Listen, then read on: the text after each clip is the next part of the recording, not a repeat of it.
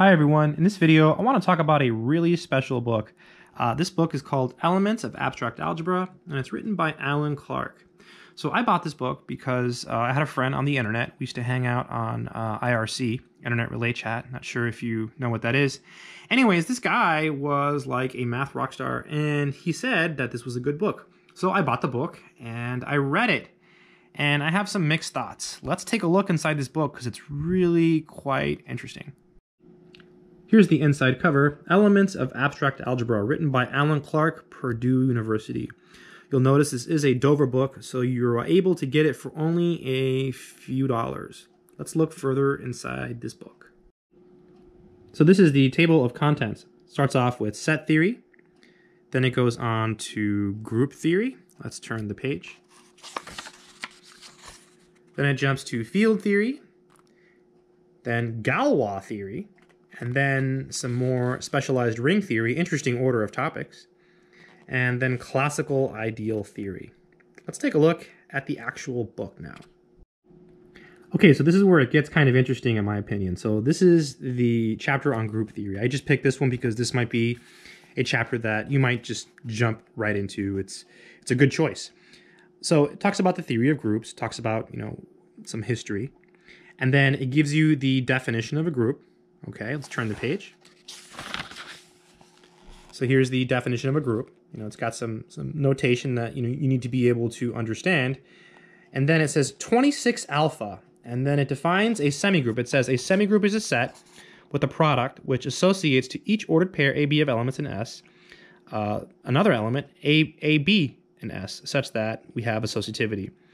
Then it says show that the set of all mappings from a given set X to itself forms a semigroup. So it's asking you to prove something right away. If you go to the next problem, it asks you to prove something else.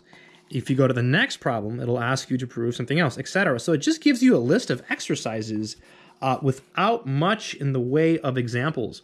So if you buy this book, it's like you read it and it's giving you a bunch of problems and you're supposed to do them without any additional help. So it's very, very, very difficult to work through this book on your own if you don't have additional resources. I think that makes this an extremely hardcore book. So I'll admit I was disappointed when I first bought this book because I was expecting a lot more handholding. Having said that, this book is not useless. This book actually does have a lot of good information in the sense that all of the exercises are key results. So let me rephrase that. Most of the exercises are key results. In other words, if you're taking an abstract algebra course and you have a homework problem, it's probably going to be a problem in this book. So when you work through this book, you're getting a lot of exposure and a lot of practice to problems that are typically asked on, say, a test if you're taking an abstract algebra course. So I think this book is a good source of problems. What it really lacks is the solutions.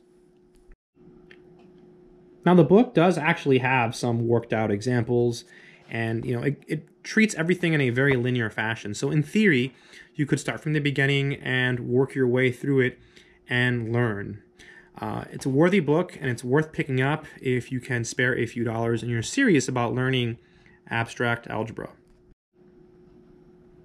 Again, the book is Elements of Abstract Algebra by Allan Clark. My friend who recommended this was somewhat of a genius. He had kind of a reputation on IRC as being brilliant, and he said he had worked through this whole book. I don't know if that's true. Nevertheless, this is a pretty good book, especially because you can get it for only a few dollars. That's it. If you enjoyed this video, please consider liking, sharing, and subscribing. And if you really want to help out, consider becoming a member of the channel. Take care.